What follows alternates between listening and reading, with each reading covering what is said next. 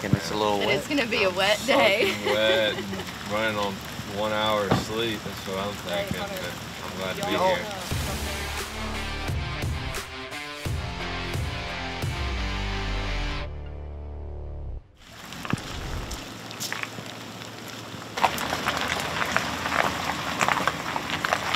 Not hard at all. You just take the old river run. Yeah, I can go back. All right. I mean, That right there? So when the Corps of Engineers cut the new river, they cut through a hunting land, and all of the old-timey stuff got stranded over here. And as you can see right over there, you can see the Jeeps and the everything that was just left. I mean, there's no telling how long they've been here. We're going to go look at the camp house. We'll go take a look at it. I mean, old refrigerators. Say that again? Old refrigerators, for some reason. That was a shower at one point. And then, so we just made it to the camp house, and as you can see, it's been here a while. I mean, it looks like something you'd see in a movie. But we gotta walk up there and get everything situated, and we're gonna head to the hole here shortly. I know this sounds crazy, but you can stay over here. All right. Get up here out of the rain. Make sure you don't fall. And what is this for? Just if somebody comes down here, they'll know that we're down here. Just like a respect thing more than anything. We're good to go. Let's rock. And our old refrigerator, look at it.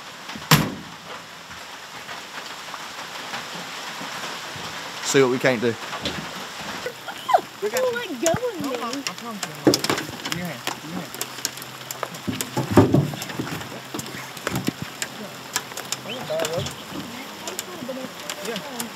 All right. They make it seem a lot worse than what it is. We done got a pulley now. I mean, it's a little slick, but it'll work. All right, come on. Being up, it's a lot easier to get up too. Yeah, I think that's what it is. Here, I got you. Hey, when I put stuff down there, y'all just put it behind us. Got you.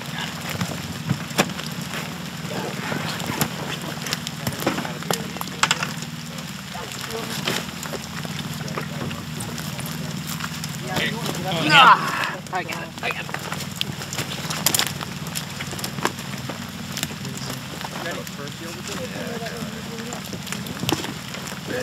Give me a little more warning. Yeah, come on. How's everything? The whole trail is marked by highlighter pins. You can't mess it up. When I get right here, I say a prayer before we get in there, and then we can go and see what we can't do.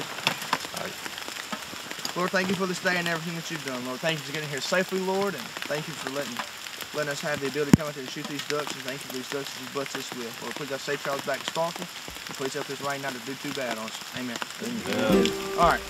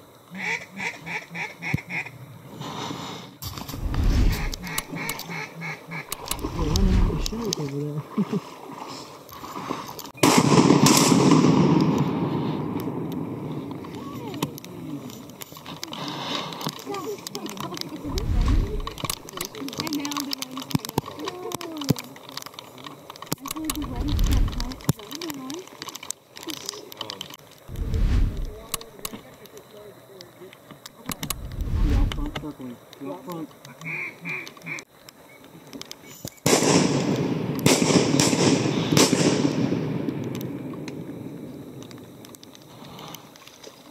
You want me to hit it?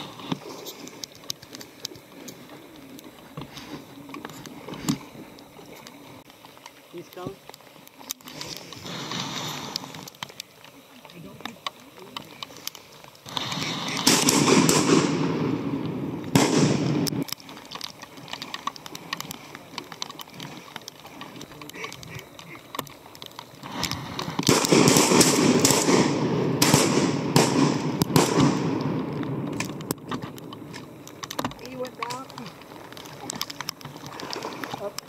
Yeah. Yeah, what'd you say? I think we can call this the ringneck massacre out here today. Get ready. We're getting low. Get ready. Here they come down. Get ready. Hold on. Wait. Go.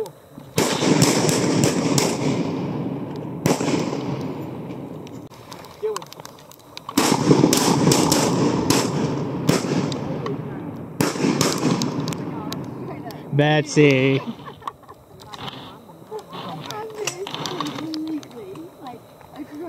didn't want to shoot right over the top of it. That was like 5 seconds.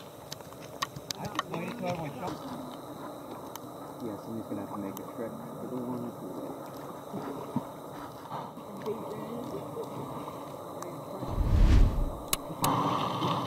That's not the shot I was anticipating taking in here today.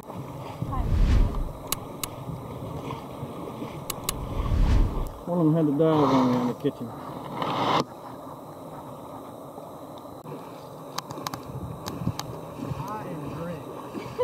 Oh, it's bad. That's so crazy. What is that, a snail?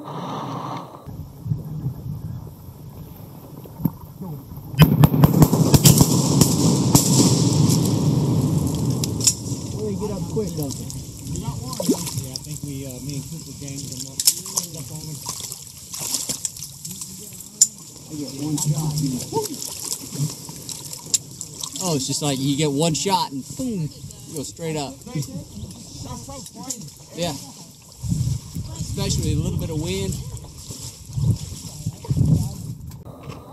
In my opinion, you're not duck hunting if you don't have a honey bun. When you get slow, like that's a honey bun, feel up. They're on that 9 o'clock flight. They'll be back.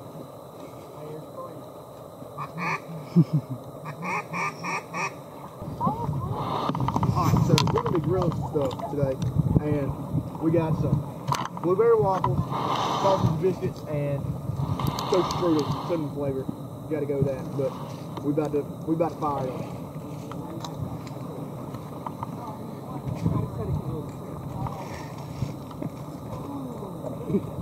I mean, they'll float, man.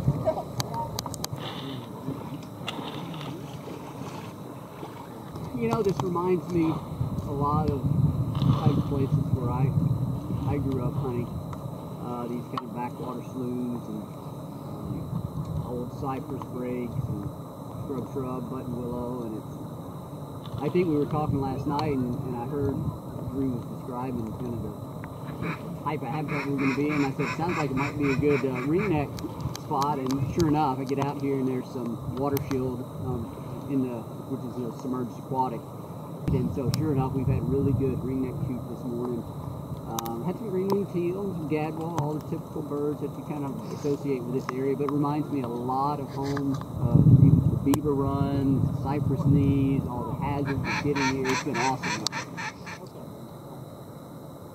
Beaver run right down through there. That's really, really deep, and so I've been trying a couple of times to get it. Failed twice, but it looks like it's actually coming a little bit closer. Thankfully, the wind shifted, so cross.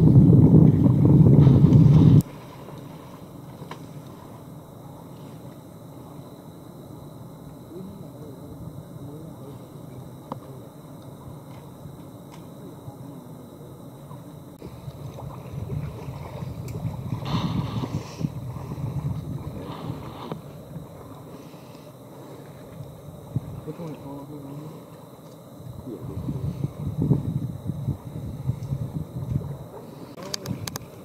No, I got my hand. We'll eat raw waffle. We hanging back up, huh?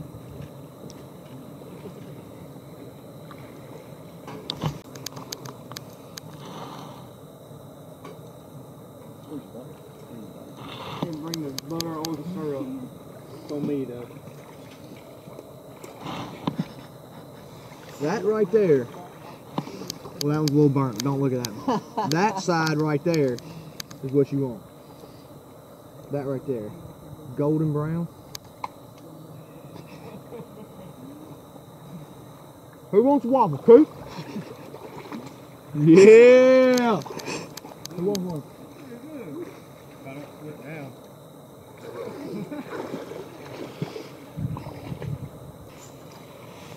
I love this so much.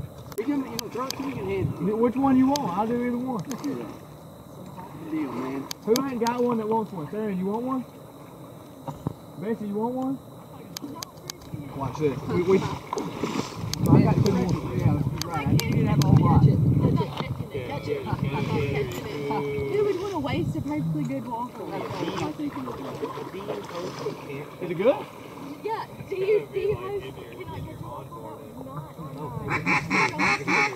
this is the first. I can't blow my duck off because I'm not. Look, I better go down that corner. Yeah, I thought they were going to do that.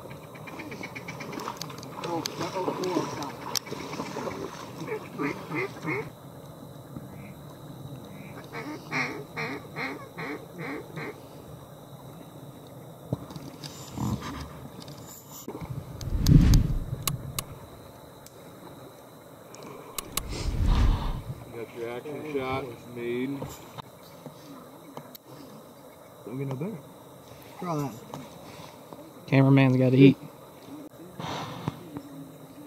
And I'm going to flip it. And it'll work. It's been raining a little bit. Plus I've been wading out in the deep water. You dropped the ball. We lost the fish and sausage, unfortunately.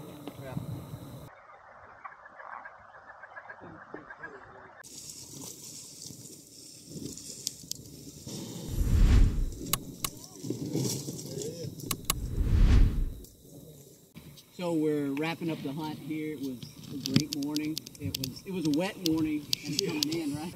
The only thing I wanted to kind of point out and talk about here a little bit is the DuckDNA project that we've got going on. We spoke about it on the podcast, and mallards are the primary target species and mallard-like ducks this year. But we also have a need for samples from, I think, ringneck ducks, maybe black-bellied whistling ducks, and a couple of other ducks. And we'd reached out and asked some of the participants to provide some samples from that, because Dr. Lavretsky needs like solid reference samples from all the different species in North America. And actually this morning turned out to be great for getting us a few samples from ringnecks, and so we're going to be doing that. Whenever we get back to launch, we'll take some tissue samples, tongue samples from 4 or 5 of these birds, however many we decide we want to do. Any thoughts on the hunt? As I see a good duck go behind me. I thought it went well, but I think we finished ballpark. I think we got 23, 24, and lost 3 or 4. So not bad at all. It went pretty well. This was your first This is my first duck See, I hunt. didn't know that last night. So I thought it was great. I'm hooked. I definitely want to come back.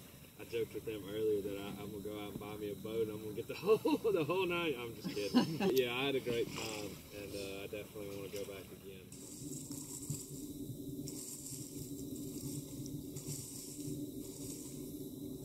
People that we lost earlier in the hunt. He throws his stuff down, takes all his hats, starts running through the woods after it. Young duck left behind. Collection. We'll go through all the steps here. Like I said, we're just going to do a couple of ringneck ducks here.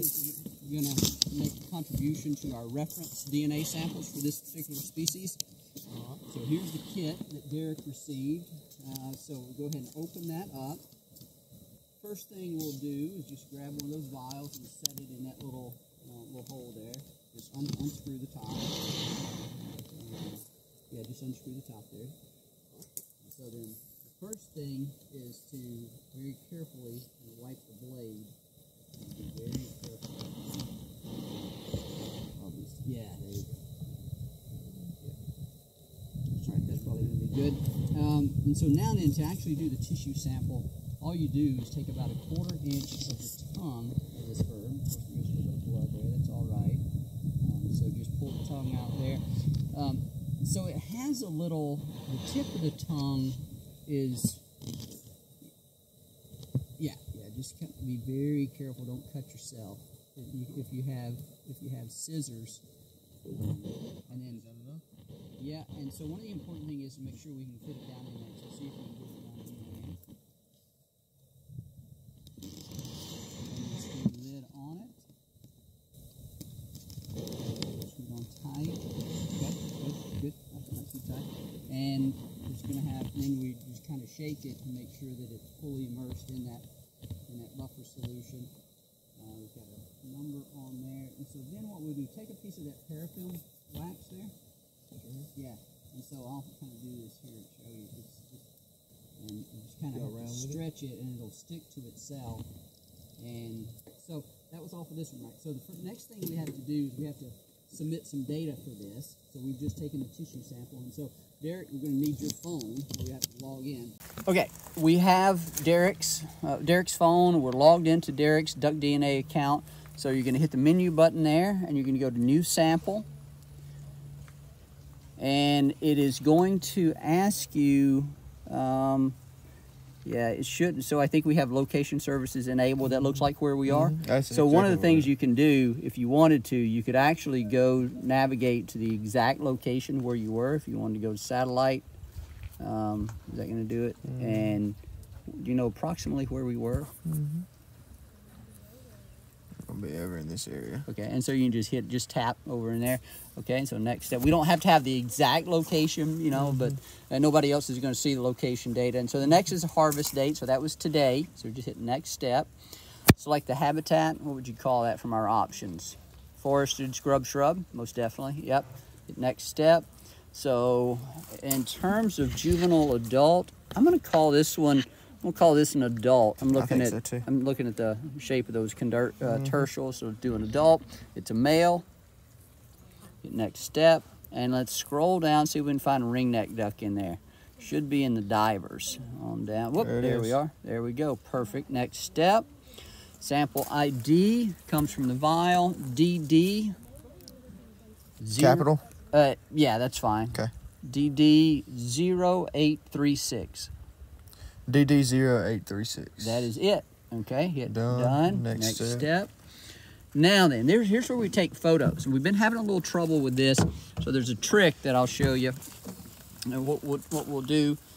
So tap that, and then take photo, and then elevate the camera. Kind of, actually, it needs to be kind of like that. On this, yeah, just hit that and use. Yeah, we'll use that. Back.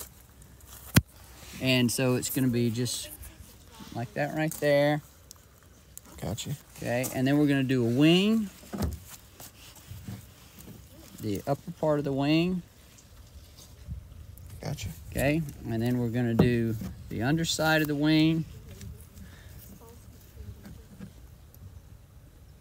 Okay, and all of this is really important for mottle ducks and mallards and some of the hybrids, because ultimately he wants to use some of the photos to train some what do we call it, like photo recognition software, things of that nature. And then hit next step. There we go. So that took it. So submit sample. And so you're just going to have to wait because it's uploading like 4 photos. We've got 2 bars here, and so yeah, so that's it.